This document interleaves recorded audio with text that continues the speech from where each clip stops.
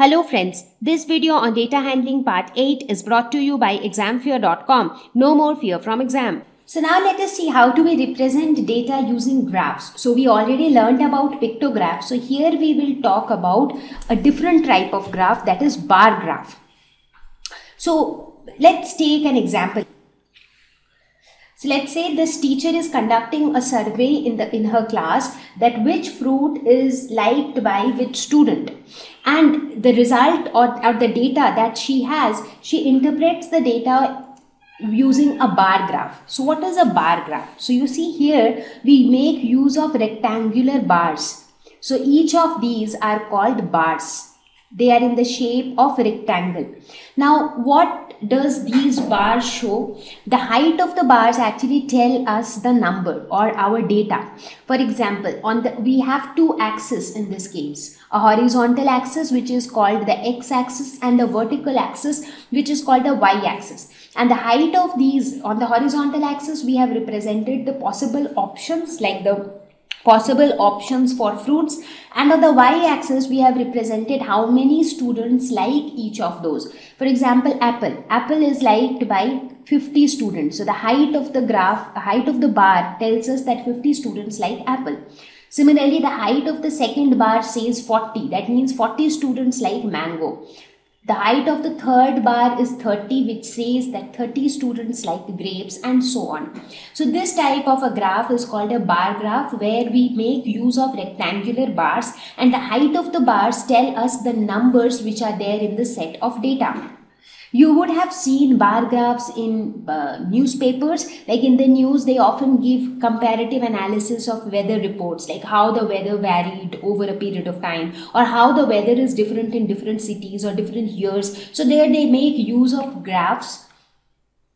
Now in bar graph, what we actually do is we need to remember that these rectangular bars are of equal width and equal spacing. These are important points to remember.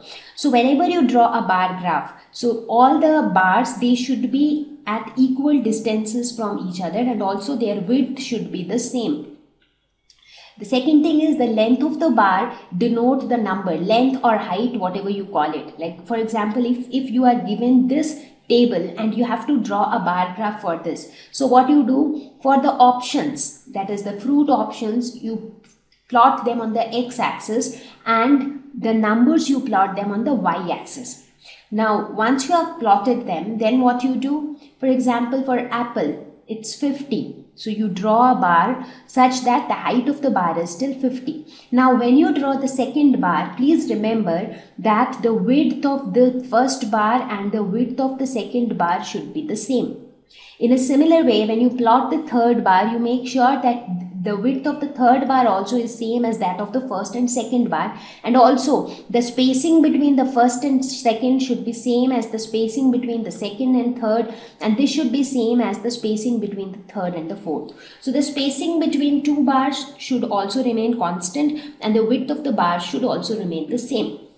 Now the most challenging part in a bar graph is to choose the scale. That means here you see that we have very easily wrote these numbers, like we have written 10, 20, 30, 40, 50, 60, and then here also the numbers are 50, 20, 30, 40, which is like the simplest scenario.